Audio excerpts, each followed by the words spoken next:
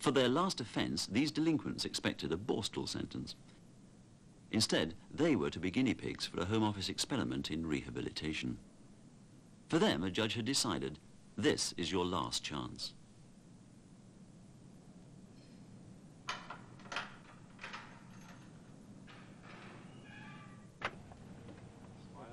On the day of sentencing, they were taken from their detention centre to 2 terraced houses in Bristol, the first hostel of its kind in Britain. They'd be here for the next 12 months under the eye of Jim Dickey. For him, too, it was a new beginning. Good evening, Squire. Nice to see you. When I accepted the job, I was working in a borstal. I was terrified. I was really scared. I didn't know what I was letting myself in for. A former assistant governor at a borstal, Jim Dickey became the man in charge at New Careers. I worked in the borstal system for a couple of years, and quite frankly, I found it appalling how out of touch and isolated such institutions were. Begun in the summer of 1973, New Careers, as the scheme was dubbed, was to try out a new way of dealing with offenders. Instead of being locked up, they would eventually be introduced to social work, and then, it was hoped, become social workers. There were to be a hand-picked dozen, all male between 18 and 21. What happens to them over the next few years, during the course of this film, could affect the future of the entire borstal system in this country. The Home Office were prepared to spend £4,000 a year per resident. Each was to be given £6 a week spending, plus board and lodging, and the Home Office also paid for videotape equipment, which it was intended would enable them to keep track of their development at New Careers. That's when they'd mastered it.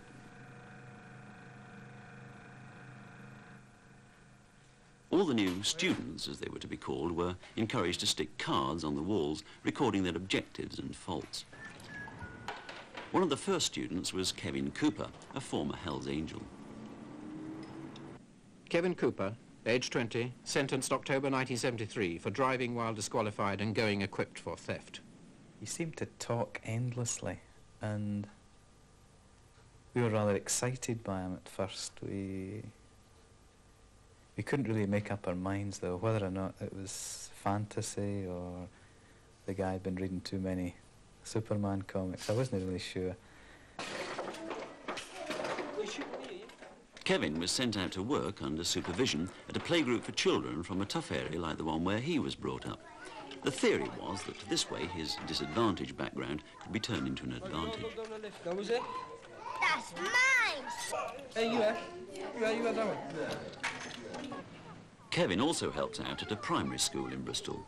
After some parental opposition and much debate, the Parent Teachers Association there agreed that those at New Careers could work with classes, provided there was always a teacher and a parent on hand when any of them were around. Yeah, I got to wash his hair and it was a pretty big to do it. How many steps in his stairs?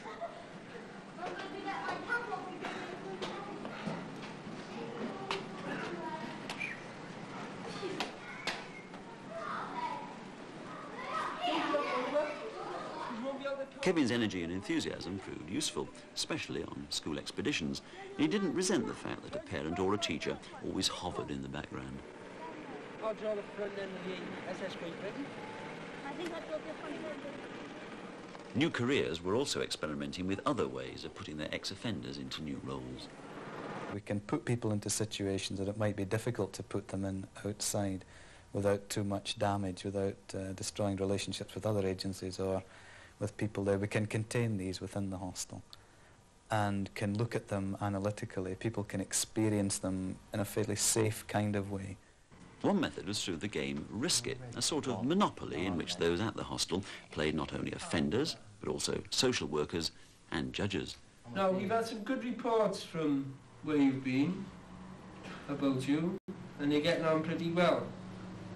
So I decided to let you off, with a caution. With a caution.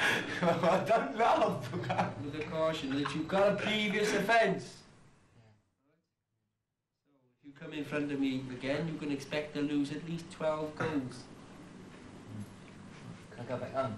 Go back home. Straight home. Thank you, Becky. I mean, it was chucking it down with rain, wasn't it? And Jeff, a deputy administrator at the hostel, takes the role of an offender who's caused a fire in a park. all it was get a bit of dry wood together and make a fire, that was all. I mean, Yeah, my friend over there, he was in the park, he'll verify that, won't you, Jim? Yeah, you only put about 6 pints of paraffin on it. You don't drink. Where would you want to Give him stiff. The facts of the case are briefly that the park is a private park, and people have been smashing the fences down and using that as wood to burn their spuds on in previous times when the hippies were in there, the hippie colonies. so I you know, and his past record is pretty good, I suppose. Oh, I'm definitely a person of previous good character. I mean, you know, from quite a nice home, been through college and everything. Jeff's a former heroin addict and was appointed as a go-between between the students and the administration. Well, in view of your good character, I'll send you to the hospital and clinic for one gold community service. Check there, you twit! The school Kevin was based in continued to keep a watchful eye on him, but he was becoming trusted and liked. By the time he finished there, he was highly popular with both children and staff, and Kevin Cooper looked like being the first new career's success story. But on the day he left, he'd not been found a new career. He was going home to Cardiff with only the faint possibility of the nursing job he wanted.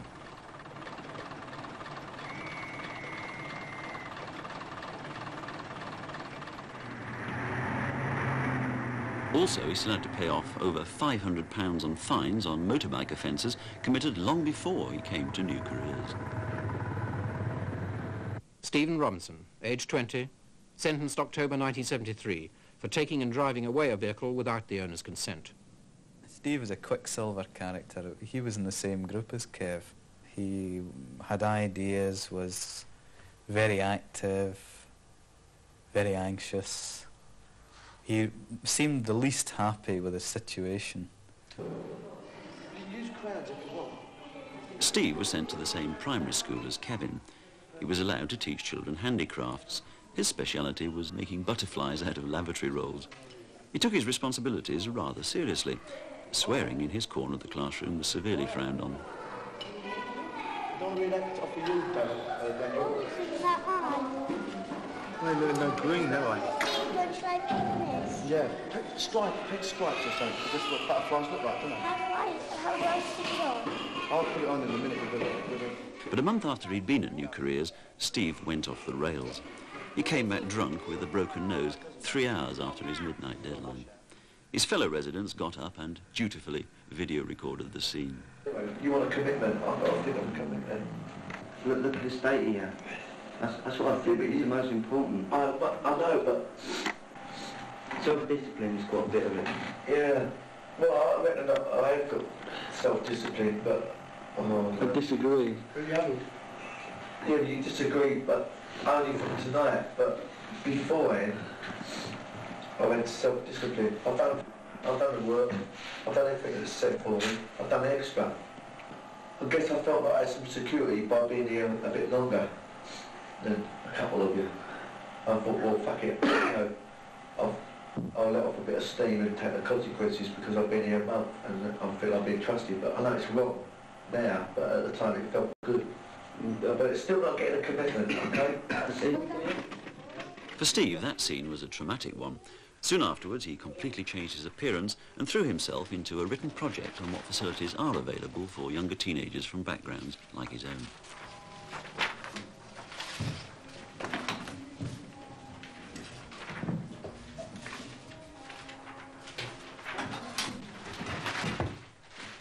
Finally, it was decided Steve had acquired organising skills and was ready to leave. I think Steve was the one, when I look back, that he's one of the guys that I really felt closest to as a friend. Jim Dickey had been able to fix up a place for Steve at a home for ex-prisoners in Exeter. Steve was to be in charge. That come out in the committee meeting, keep a log.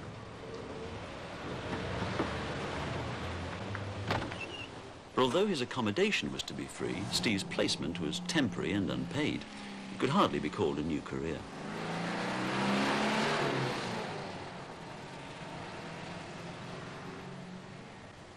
Lionel Doody, nicknamed Tinny, aged 17, sentenced September 1973 for burglary and for taking and driving away a vehicle without the owner's consent. I turned up late on a Friday night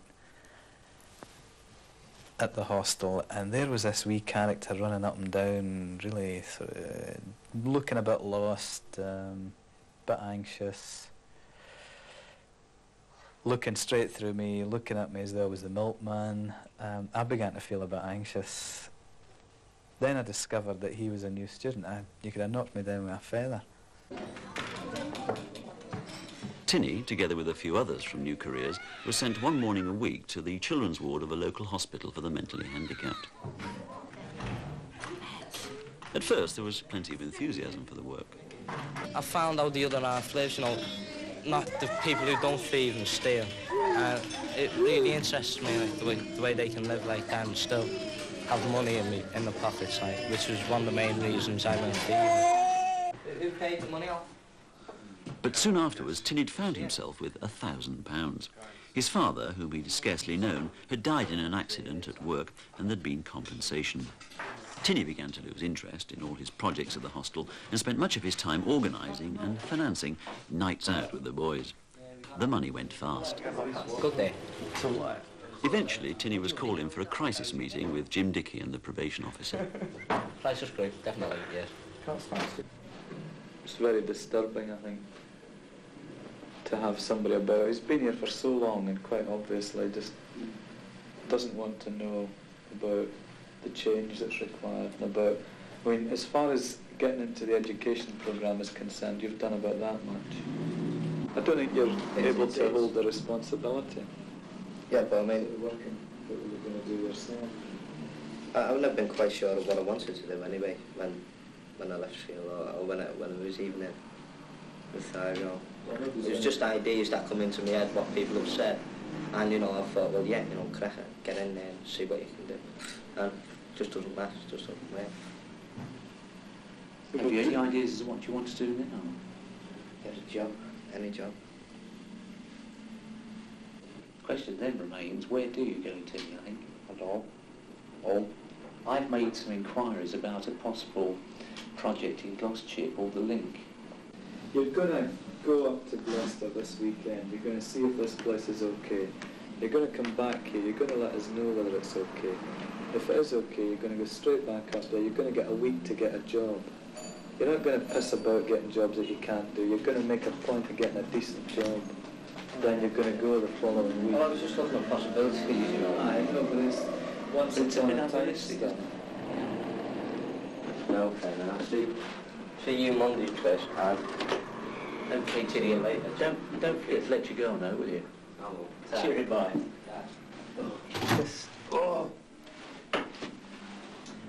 I mean, the time he broke through on the group, you know, I was getting messages that the situation was much more positive, but that's just slipped back. It was just a... He'll come in flashes. This place just isn't for him. He spends... He's got too many other things going. Yeah. You know, he just isn't mature enough to be able to handle something like this. And he may have to go to Borstal eventually before he finally starts to sort himself out. He may not have been hit hard enough. Although Jim Dickey could have sent Tinny back to court for resentencing, he didn't. Tinny stayed and made sure he was in on the New Careers outing to Cheddar Gorge. He, again, was from a working-class, big-city background, and a trip into the country was very much a novelty for all of them. Oh, he's got a big one. Oh, he's got a shit all right there, like. They're really nice cows, aren't they? He's down for the shit, nothing. Look at his horns. Look at it all floppier, bloody broken. Probably old. They're dropping off, yeah, because they drop off every year. Aren't they? Shut the windows. They're bony, though. There's one, knock him off the road. You seen the bones sticking up? There's a bull over there. Oh no! Read that, John. Up What? there. What's it say? Fort. No. Rip off. Cox's Cave. Cave. You gotta pay to go in. Oh, Can't yeah. believe it, off, eh?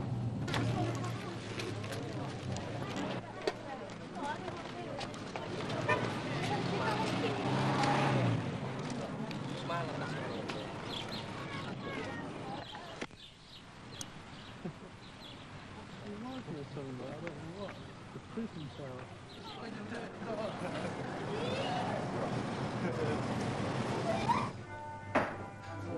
That'd be probably 15 watches. Get us Frank Palmer, aged 18, sentenced December 1973 for 2 offences of theft. Frank seemed to hide himself a lot. I never got to know him terribly well at all.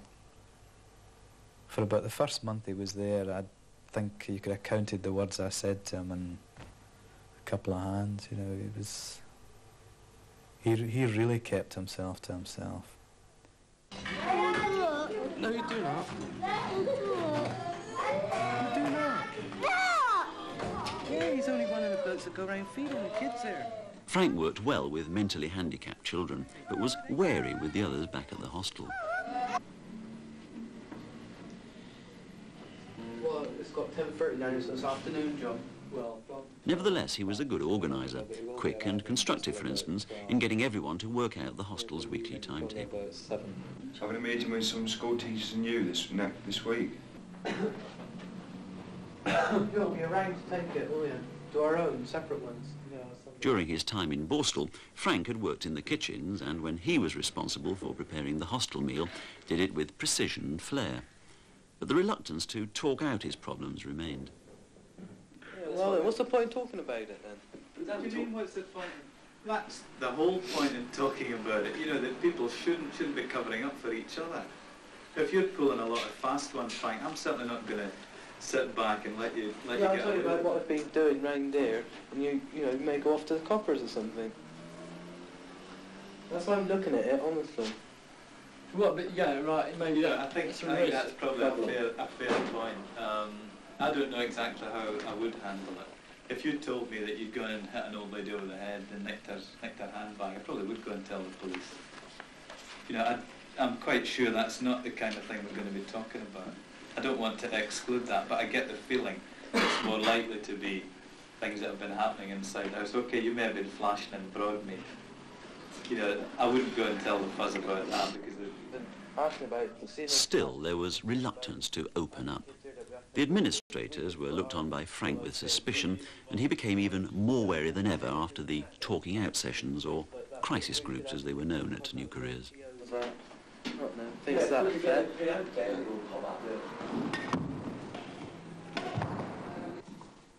Nevertheless, he enjoyed helping out at a Bristol youth club.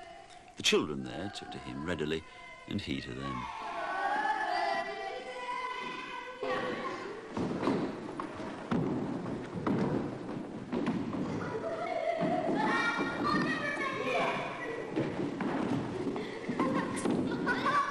By now, the video equipment had become little more than a plaything.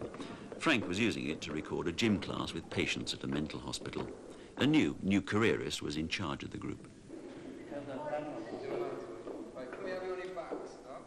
Colin Pridmore, aged 20, sentenced June 1974 for breaking and entering shop premises. Colin was unctuous. In some ways, he was a bit like a kind of Uriah Heep. He could change the tone of his voice at will, and he used his voice very, very effectively, but it grated a bit. Colin and Frank soon became close friends, but Colin didn't share Frank's enthusiasm for his projects. Apart from the gym classes, Colin preferred to take his 12-month stretch in a somewhat more leisurely way. Yeah. That's a girl I used to go up with. Can swallow. Tell me more, tell me more.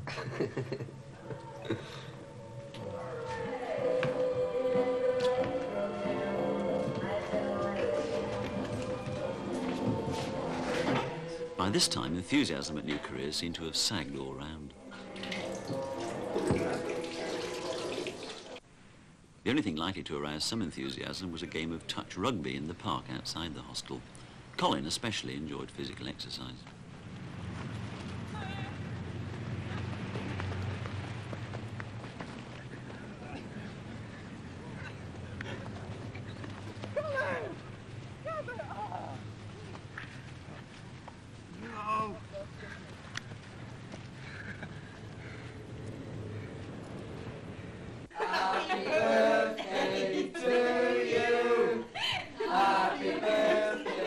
Colin's 21st birthday. It was also to be his engagement party and the occasion for a New Careers reunion. Happy birthday to you! Colin. Turn around. No, it's not. Come on, play the part. Everybody got to say speech. Speech!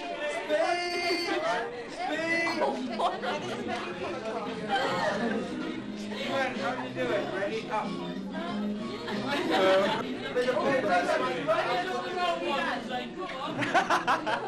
Always knew he was a bit young white, right?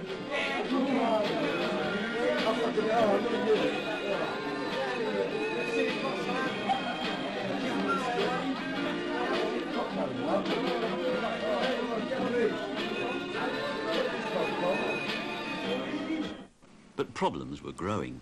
Colin was getting on badly with one of the young staff, and a visit by Denny Briggs, a psychologist who'd helped to start New Careers in America, became the occasion to have it out. Sometimes I see myself as a nursemaid, and perhaps I take that too far. I don't think that's what they're asking for at all. Look, Denny, you come here, you know, I'm with the guys all week, and this is the impression that I get, that sometimes they're conning and they're playing the game sometimes. How much help have been asked from you? Have you asked? From me? Yeah. Very little.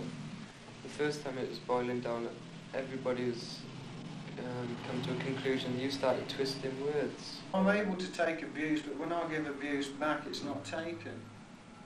And I'm saying that I twist words. But that may be what they're saying too, is that that's part of the job of the linker. To sit and take abuse? Yeah, to be a bit like a sponge and absorb things. Well, that's not the way I play the linker's job. That's purely as a person, you know. Sometimes you could. Sometimes you have to, yeah, but I mean, purely as a person, I'm not going to sit and take abuse and not give it back. I don't see your team as being critical of you at all. This comes back to the point that I said, we don't know which way to take it, we don't know which way to approach you. If we did, and then we could get together as a team and work together. I get the feeling that you don't really believe that Colin opens up to you. And I can understand that because I feel that a lot of the time as well. It's that bit more difficult, but I find that probably the best way to get it to happen is for you to be open, for you to sort of lay yourself bare a bit. You do that with me, but maybe you don't do it with the guys. We managed to change.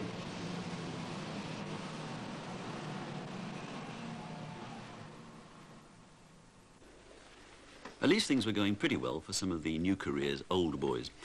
Kevin had got a job as a lift mechanic, and by now he'd got his fines down to almost £300. Nothing. And Steve had settled in at the hostel in Exeter. He related well to the other ex-prisoners there. Things are a bit rosier now, I'm getting the place done up. You know, at least I'm collecting the rent, and that's all the committee are worried about at the moment. And keeping the neighbours quiet, so I ain't doing too much, you know, but I'm sort of, it's okay, a bit nervous. But everyone back at the hostel in Bristol knew even Steve's job was only temporary. It was now clear that there were few, if any, New Careers around. Trust was crumbling. The scheme had reached a critical point. 2 lots of money had gone missing. The first lot had come back mysteriously. The second lot went, and in some ways it kind of underlined a general feeling of frustration about the whole issue of things being knocked off. We felt extremely annoyed, a wee bit desperate. Somebody was really pushing us to the limit. Saturday, 5 had walked and mysteriously reappeared. Frank was suspected. I suspected somebody else. I wasn't there. It wasn't. Maybe we all suspected, but most of us had alibis. That's a load of crap, Colin. You and Cliff were absolutely, well, Cliff in particular, were absolutely adamant that it was Frank. I don't try and back out of it. You know, if you suspect a guy, tell him. I'm not backing out of it. I'm just saying, as soon as it went, we went into the office and we did not move from our office. The only people that left that room after that, we were all doing that play space session, the only people that left that room after they'd all gone out, after it being nicked, was Dick, Colin, Cliff, Lorenzo, and Paul. They're the only people that went out, because I stayed in with Colin, and we were talking about various things. And met, remember that time when he got nicked and I didn't move out of that room? Frank, in a tight corner, turns to the producer of this film, who'd also been there the previous day, for a vital alibi. Fiver, that's when the money was found. I can certainly back up on that. We had a long job in that room, immediately after the placement.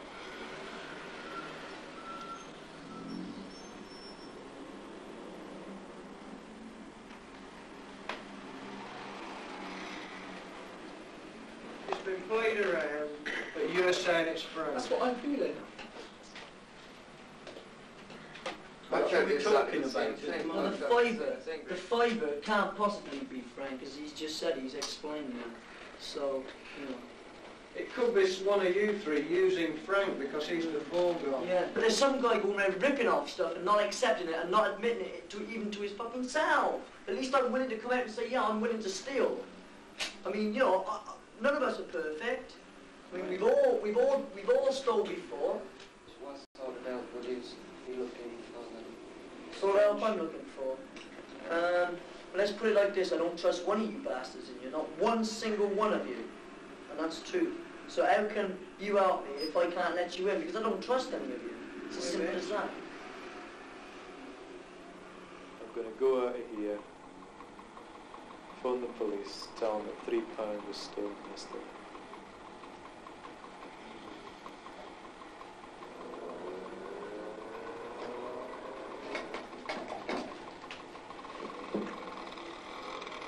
Unless somebody's got the common sense to say, I took it. Then we can make arrangements for paying it back.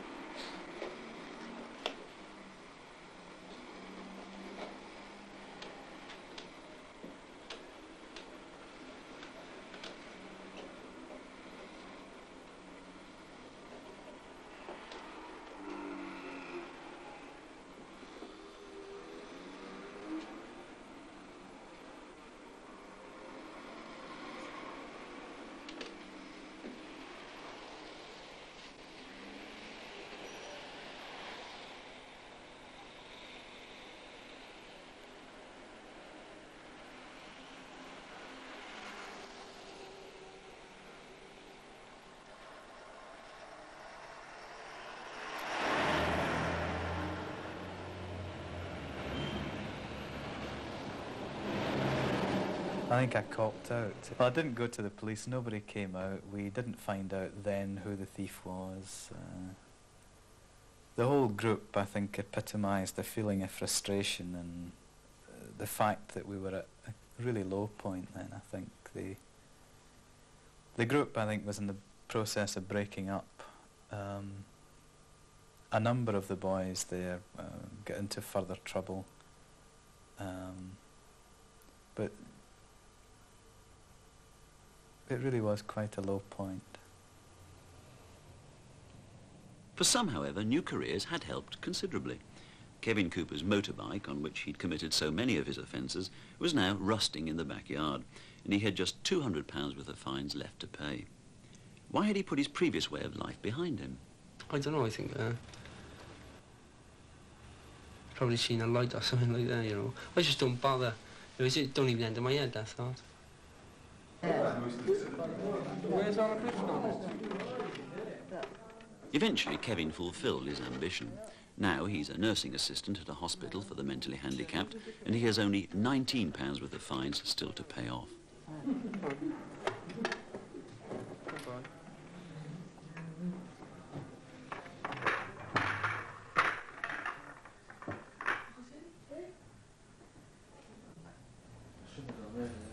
Tinny's gone back to Birkenhead. The polio arm he'd got as a child doesn't affect his game of pool, but unemployment's especially high on Merseyside, and it's affected his search for a job. While a child, he was abandoned by his mother, being brought up by his grandmother, with whom he now lives. Done me a bit of good, like, you know, stopped me from doing what I was doing before I went there. So, I mean, it helped me a lot, like, yeah. Does his grandmother think new careers has changed Tinny? Oh, he's changed, yes. definitely. Definitely changed. Love you. In what way does she think it changed him? Well, it taught him a lesson. And he doesn't knock around with any gangs, you know. But he did when he was here before. Don't see them now. Don't see him at all. It's on his own. Of course, it's caught him. And that's made a difference. Yes, big difference. Big difference. The only thing, if he got a job, we could take it out and have a few drinks with it.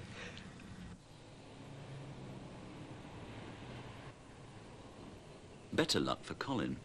After various upsets, he'd gone back to Swansea.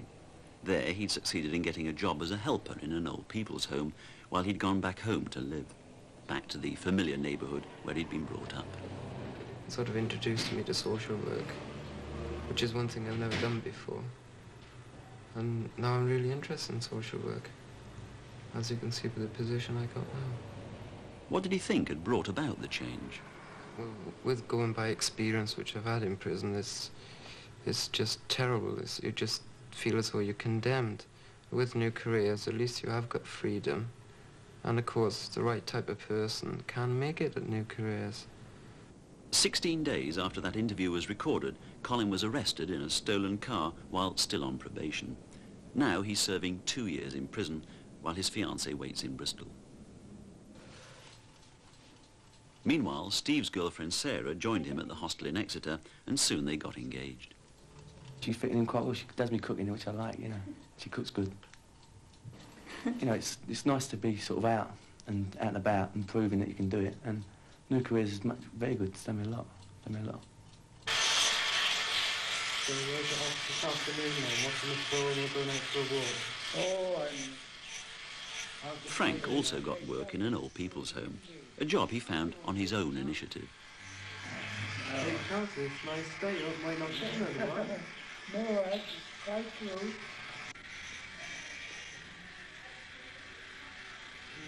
He's stuck at it. A year after leaving New Careers, he's still out of trouble. Nevertheless, he remains very sceptical about new careers. It's good for an experience, but that's about all of them. See that it could help anybody in any way. Doesn't he think it helped him at all? In some ways it has. It got me to understand that I was the problem and not the excuses which I find in all cases was the reason of me getting into trouble. And does he think the change permanent? No, no. Could he get into trouble again? I can't see no reason why I couldn't. Yeah, I could see myself possibly get into trouble, yeah. We have helped a number of people to stay out of institutions. We have proved that former offenders are not pariahs, that they have got something constructive to contribute to society.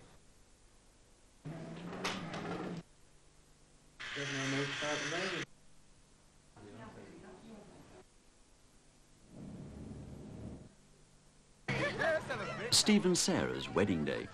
Jim Dickey isn't able to make it. He's left New Careers now and gone back home to a job on Clydeside.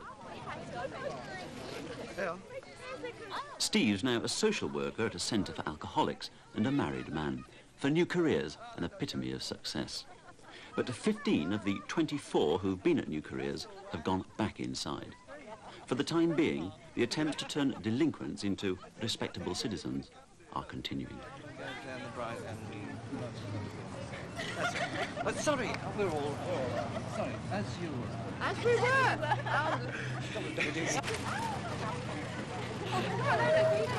Get in the car, Steve.